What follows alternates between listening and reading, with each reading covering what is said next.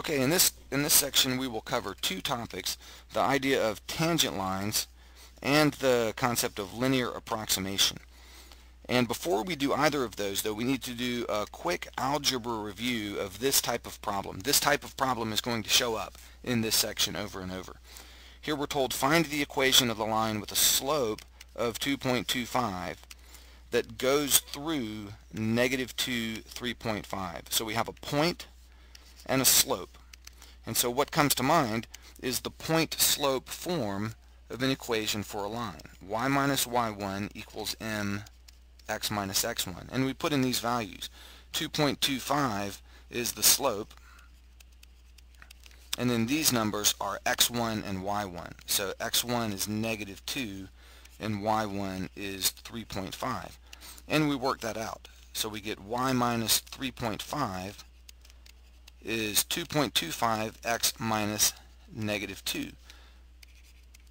And if I distribute over on the right side, I get 2.25x plus 4.5. And then let's just solve this for y, and you get y is 2.25x plus 8. So that's the equation of the line done with the point-slope form of the equation for the line. And then we put it into y equals mx plus b form, or into slope-intercept form, just because that's the most convenient and easy form. Now there's another approach we could take to this also. Y equals mx plus b.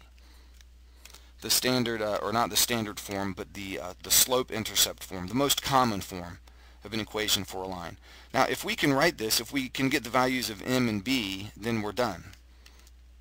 And we know the value of m, 2.25. So what we're going to do is plug in the value 2.25 for m, and then plug in these numbers for x and y. So negative 2 goes in for x, and 3.5 goes in for y, and that will allow us to find b. So we'll get the same answer here. I'm just showing you a different way to do it. So 3.5 is equal to 2.25x, x is negative 2, 2.25 times negative 2 plus b.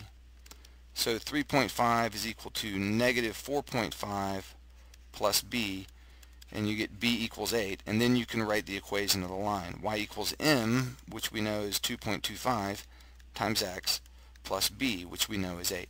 So same answer either way. A lot of people find this to be a little bit easier, and I personally think that's a little bit easier, but this is probably more common. Most of the textbooks and literature dealing with this type of problem use what we call the point-slope form of an equation for a line, but either way you do it is okay. And now we'll talk about finding a tangent to a curve. And this is an important topic. This was a big deal. At the time calculus was being developed, this was one of the problems they were working on solving, and one of the problems Newton and Leibniz effectively solved. Find the exact equation of a line tangent to a curve at a particular point. In this example, we're given the equation y equals 3 minus x squared, which you should recognize as a downward sloping parabola. And we want to find, or a parabola that opens downward. And we want to find the equation of the line tangent to the curve at x equals negative 1. So if you want to get a mental picture, 3 minus x squared is going to look like this.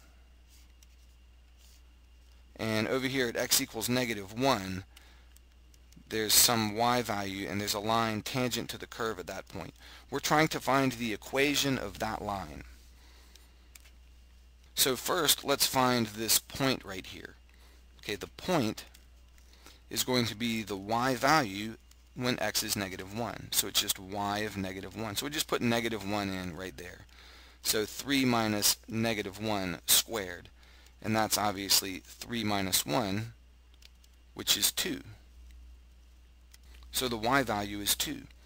Now let's find the derivative of this function. Let's find y primed. That's pretty easy. Just term by term we get the derivative of 3 here, which is 0. And then the derivative of negative x squared is negative 2x. So this is the derivative function, the derivative of the original function.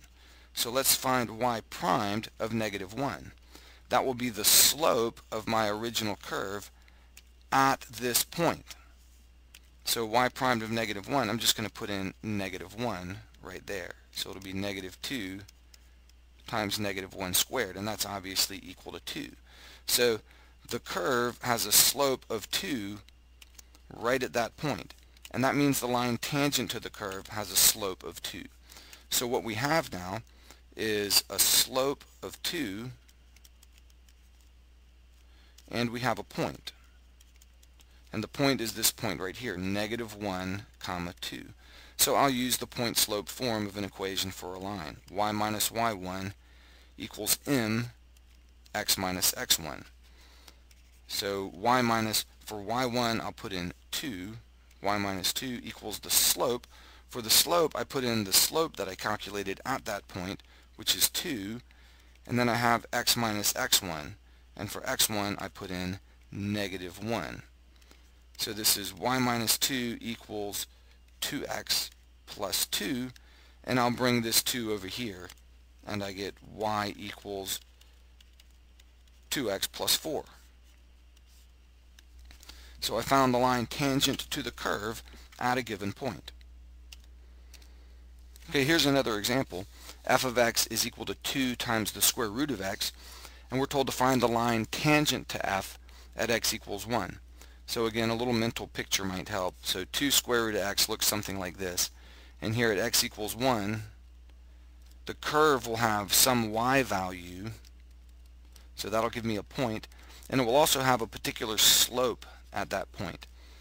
And if I find that slope, I can find the tangent line. And the goal is to find that tangent line that I just drew there in yellow. So first let's find the point. The point is just going to be f of 1. So that's 2 times the square root of 1, which is 2. Now, let's rewrite our function here, f of x. Instead of 2 square root of x, I'm going to write it as 2x to the 1/2, and I can take the derivative of it in this form pretty easily with the power rule. So f prime of x is going to be 2, the 2 sticks around as a constant multiplier, and then I have 1/2 times x to the negative 1/2, and these 2's cancel out. And so the derivative, f prime of x, is just equal to x to the negative 1/2, which is the same thing as 1 over the square root of x.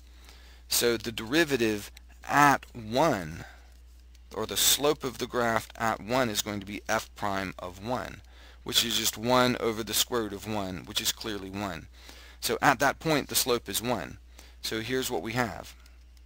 We have the point, which is 1, 2, and the slope, which is 1.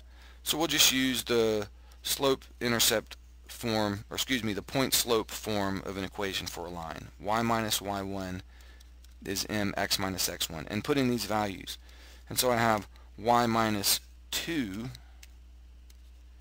is equal to m, which is 1, times x minus x1, which is 1.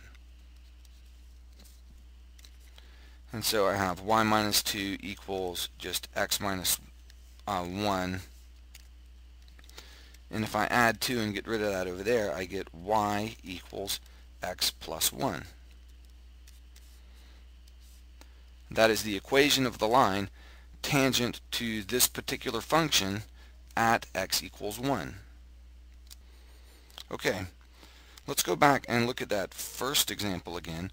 This was y equals 3 minus x squared, and we found the tangent line at x equals negative 1. And this was the answer we got. We can actually check this on the calculator. I've got the calculator here, and if we type in 3 minus x squared and graph it, and I've got a nice zoom window set, we see our downward parabola. We can plot the tangent line on the calculator. And here's what you do. See the program key here? The second function on the program key is draw.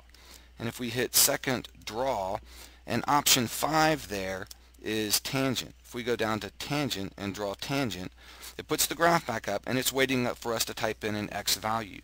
And so I'll type in negative 1. Type in negative 1 and hit enter, and it draws the line tangent, and it gives you the equation for the line. There it is down at the bottom, y equals 2x plus 4. Let's do that for the second equation as well. This was 2 square root of x, and what we got was x plus 1. So let's come over here to the calculator, come over to y1 and clear this out, and type in 2 square root of x. So that's our function, 2 square root of x, and we'll graph it, and there it is. And then we hit second draw and come down to option 5, which is tangent, and we want to find the tangent line at x equals 1, so we just type in 1 and press enter, and it calculates the tangent line and draws it. Now notice that the equation it gives is not exact. That's because it calculated this using a numerical approximation, but this is very close to y equals 1x plus 1, or y equals x plus 1, which is what we got. Again, the inexactness is due to the numerical methods the calculator is using rather than the exact calculus that we're doing here.